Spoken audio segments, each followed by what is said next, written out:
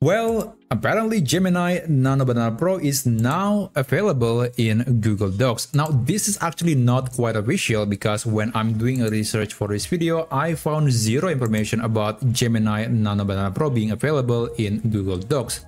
But I'm pretty sure that this picture that I just created directly in Google Docs was indeed created by Gemini Nano Banana Pro, because this picture has 2K resolution, and that is simply not possible for the regular version of Nano Banana, which is only able to generate up to 1K pictures. So if you want to get something like 2K or even 4K, you need Gemini Nano Banana Pro. And not to mention the other platforms like Google Slides, Google Feeds, Gemini, and of course Notebook LM already have Nano Banana in the platform, so there is no reason for Google to not include that model directly in Google Docs. So with that being said, let me show you how you can generate a picture using Gemini Nano Banana Pro directly in Google Docs. So first, let's open Google Docs. And after that, you can start a new document. You can also just open the one that you have on your Google Docs account. In this case, I'll just open a blank document. And there are two ways you can access this image generation capability. So the first option is by clicking on this Gemini icon if you have that access, or if you're subscribing to the Google AI Pro or Google AI Ultra plan, you can see this Gemini button, and then you can describe the picture that you want to generate.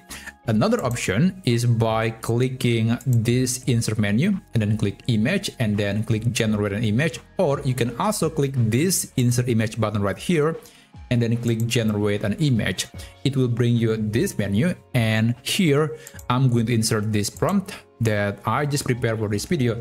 And after that, you can select the aspect ratio for the photo. In this case, I'll just select square, click add style, and this is optional, by the way. If you don't want to apply any style, you can ignore it, and you can click one thing that is unique here in the Google Docs platform. It is actually not creating just one picture, even though it says we only need to wait up to 20 seconds.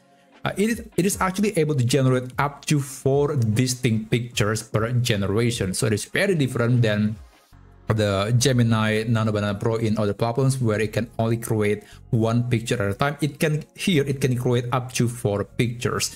So if you want to insert them, you can click the picture, and then that will be inserted into your document. And by the way, if you want to save this to your computer, you can right click on the image and then click save image as, or you can also right click on this image and then click view more, click save to keep.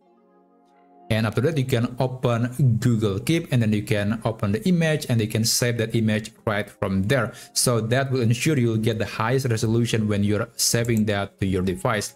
Now, another benefit that you will receive when you're using Gemini Nano Banana Pro in Google Docs is that there is no watermark in the picture. So there's usually a watermark around this area, but as you can see, there is no watermark on any of these pictures. So that's actually very useful in some situation. But I do notice that this picture is not quite as sharp as when you're creating a picture directly in the Gemini app or website. Usually here you can get a much detailed picture. And by the way, the picture is still 2K, it is 2048 pixel, but it is a bit smoother compared to the other platforms. So perhaps that's one consideration when you're using a Gemini Nano Banana Pro directly in Google Docs. Anyway, this is still an amazing addition into the platform, and I think this will make the work a lot more convenient and also a lot faster. So that's basically it. Thanks so much for watching, and I'll see you on my next video. I wish you a great day ahead.